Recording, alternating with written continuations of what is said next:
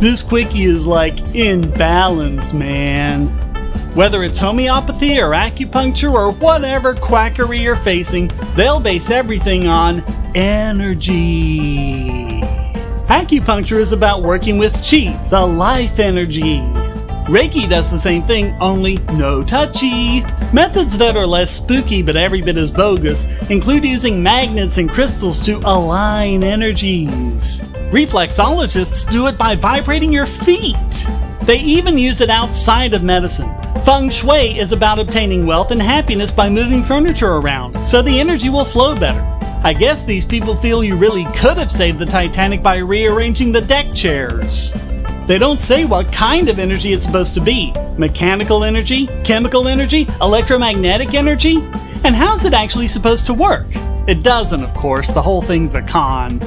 Here's a tip.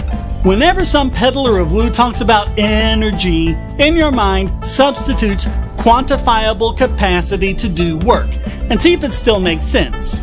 If it doesn't, that means that the person isn't saying anything meaningful at all. It's another case of woos appropriating a word from science to make their crap seem legit.